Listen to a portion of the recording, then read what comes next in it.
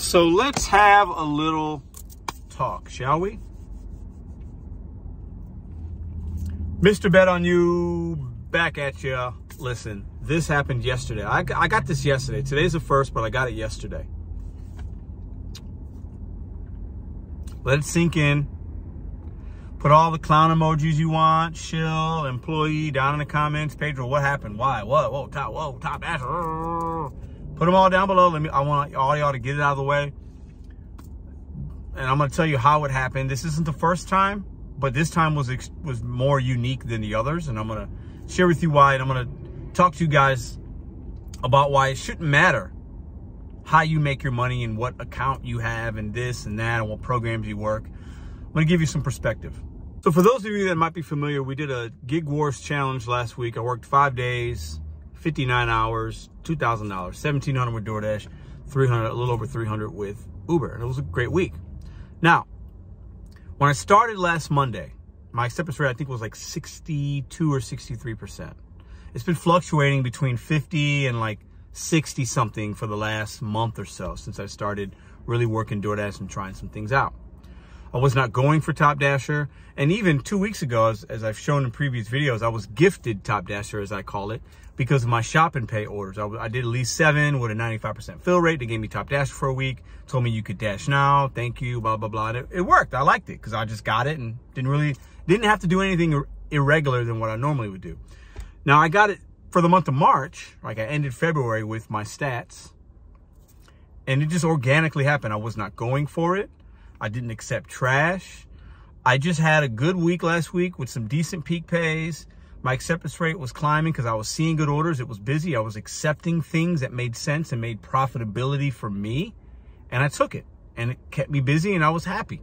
The only thing I did differently last week to really get it past that 70%, which I wasn't looking for it, and I don't, you know, I'm going to talk about what the real benefit is to having it now and in a minute, was I adapted a little bit. I said, if I see orders that are, maybe they're not $2 or $2.50 a mile like I like them to be, but if the cash flow was good, like if I saw a $10 going 7 miles, I took it. And sometimes I wouldn't. If I saw a 15 going 10 miles, I took it because I like the cash flow. And if the merchant was a good spot, and if I could get it done in a set amount of time, then it made sense to me. I didn't worry as much about the mileage because I knew I'd get orders that were paying me 20, 30 bucks going a mile, 10 bucks going 2, 15 going 0.6. I saw those. So I knew that at the end of the week, I was going to be over $3 a mile on average. And I was. So I knew the miles would add up overall. So I wasn't afraid if every order wasn't $2 a mile. And DoorDash, when you accept more, your acceptance rate will probably go up. And I had a little downtime with just DoorDash and Uber, and I was rewarded for adapting a little bit in a diamond zone, and my acceptance rate just happened to get to that point. I wasn't wanting it to get there, it just did. So while some of you go for Top Dasher, because right now the one true benefit that we can all agree is, hey, you could dash now anytime you want. And that is a major benefit for many of you guys. So don't let anybody tell you, you shouldn't do it, Do what works for you, okay? The days of listening to content creators, myself included, giving you an opinion on something they've never done are old. Those days are done, okay? In 2023, we need to show you guys actual, factual information, share our perspective, and then you make it your own. So yes, for March, I am technically a Top Dasher, and I'm not mad about it. I'm not going to cry about it. You guys could have an opinion about it. I will say this, I'm going to tank my acceptance rate at some point very soon. I'm going to tank it in a diamond zone, get it below 50, and see what type of offers I get, and work a full day or 2 or 3 or a week, probably, with a low AR, and see, do I have as much success then as I did when I had it, you know, above 50, 60, 70, and now it's 80%, right? And I'll show you guys that. Before I tank it, you'll see the offers that I get with a high percentage, and I'll make a video and you'll see the offers I get with low percentage in a diamond zone. Not all zones are created equal. Not every zone is a diamond zone yet, but I believe in 2023, a huge, vast majority, if not every zone, will be a diamond zone. And listen, I also believe DoorDash wants a mixed bag of different types of people that work the apps. They want some cherry pickers. They want people that have acceptance rate at 50. They want people to have acceptance rate at 100. Because DoorDash knows that if everybody had 100% acceptance rate, they wouldn't be able to make everybody happy. Think about that. If everybody had 100% acceptance rate, or if everybody was a top dasher and had a big acceptance rate, there'd be less orders for other dashers at times because the orders are being taken quickly. But also on the flip side, if everybody was a cherry picker, that wouldn't work for DoorDash because orders wouldn't be filled as quickly and customers would have to wait longer. So DoorDash needs this mixed bag of different types of drivers, in my opinion. Now, in 2023, I still believe multi-apping is going to be the best option for many of you, because the more options you have and opportunities you have on your phone, the better. And the better you're probably going to do, and the likelihood of you getting a good offer is going to be really good.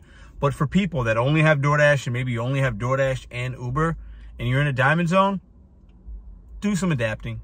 Try some things out, okay? The way that we work these apps in the last couple of years has changed.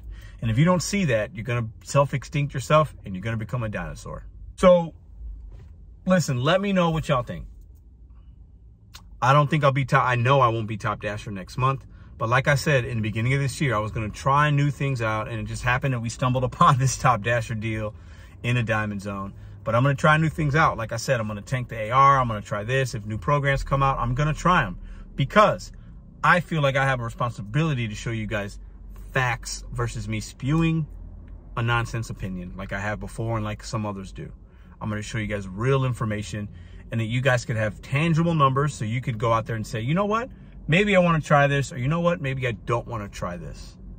Knowledge is power. Stay informed and stay positive.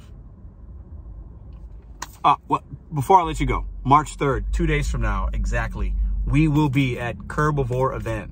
It's a 9-to-5 event. If you're in a downtown LA area, check the description for a link to sign up. $5 gets you free lunch, swag sponsored by Solo, and beverages, and you get to be a part of the whole day event. We're having lunch with myself, Hannibal's Hungry, the Rideshare Professor Tortson, and Sergio from the Rideshare Guy from 1 to 2 p.m. March 3rd. Come check it out. Top Dasher out. Oh, it's crazy to say it.